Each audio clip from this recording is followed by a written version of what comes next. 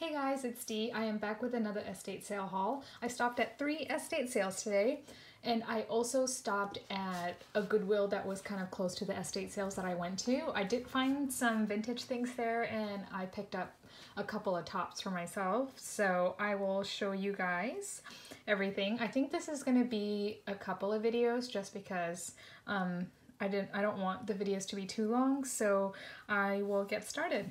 So one of the sales I spent, I think, $6. They were having a 25% off. I think it was the third day that they had it. So the first thing I found were the Santa garlands. So I'll open it so you guys can see. It's brand new with the tags. It says 9 feet long.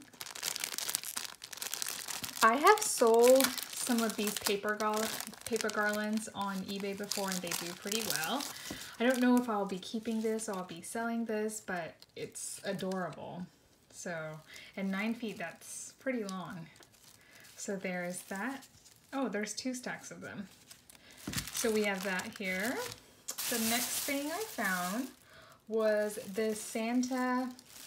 I think he sits maybe on top of a bottle. I'm thinking maybe a wine bottle. He was only 10 cents, and I knew he was handmade, so I had to pick him up.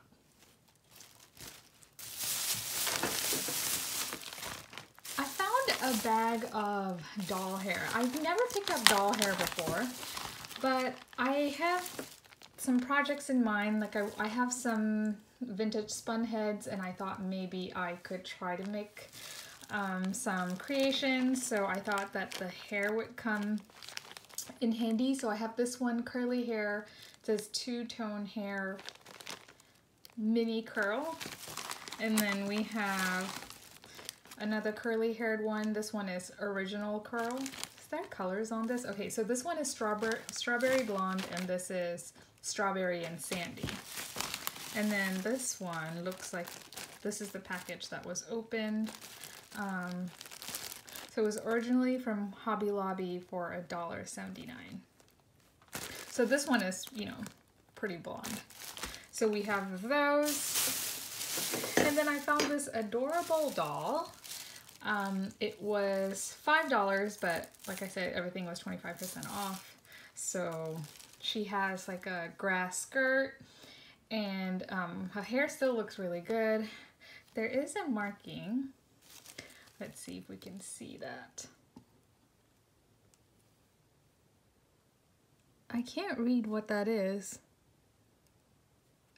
I'm not so... Okay, so it says Japan on the bottom, but I thought it said the brand on here. If you guys know what the brand is of this doll, do let me know down below.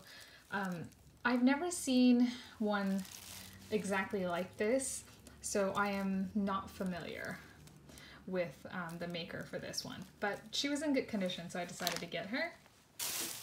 And then the last thing at the sale is a Santa napkin ring, and it was $1, and I just like that he was a star shape, so I will most likely craft with this. So that is it for this sale. I will clear this off and bring out the stuff from the other sale. Okay, the next couple of things are all fabric. So there's this one here. It is a tablecloth, and it looked like it was almost unused. I think she charged me $4 for this. There is a tag on here. Don't know what that is. I don't know. It says Alma Heat, maybe? I'm not sure. Anyway, so there was this one, and then there was this one that was similar, and I thought that this would be good for the square table that I have. So when I put that on, I will be sure to share a picture of that. So there's this one. There is this longer one. Let's see if I can get it in here. Here we go. So there is a mark. That's what it says, China Kangas. I don't know what that means, but here is what it looks like. It is also a tablecloth. Oops, sorry about that. So I just liked the print, and I thought the color was unique, and I thought that maybe I could put it out right away for St. Patrick's Day or the spring season. I do have a green themed kitchen.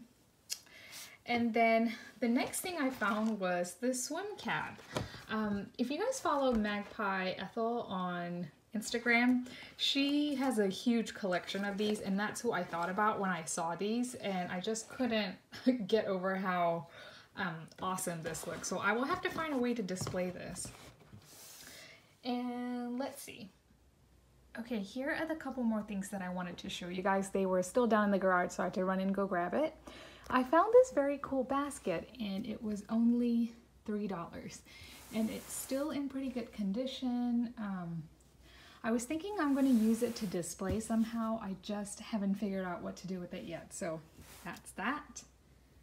And then the very cool find at this place was this cool box. Unfortunately, it did not come with the key, so I won't be able to lock it, but I'm thinking I'm just going to use it for storage.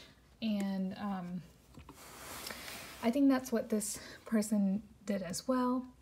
Actually, you know, I might, if I have a way to replace that, I might be able to get another lock, maybe, you think? And find a way to replace it so I could lock it if I needed to, but for now it'll just be used for storage. And then I found this pill box, and I will take it out. Let's see if I can do it one-handed. Well, I don't think I can, but it was just a little pill box, and I got it so that I can use it in my purse, and then there was just like a little plastic gem piece, I think, and both of those were $3. So I mainly got it for the pill box, and you know, I guess I could craft with that other piece. So that is it, guys. Let me know down below what you guys liked, and if you guys would have picked up some of these items. I will most likely be filming a couple more videos this weekend, so look forward to that. Give me a thumbs up if you liked the video, and subscribe if you haven't. I really do appreciate it. I will see you in the next video. Bye!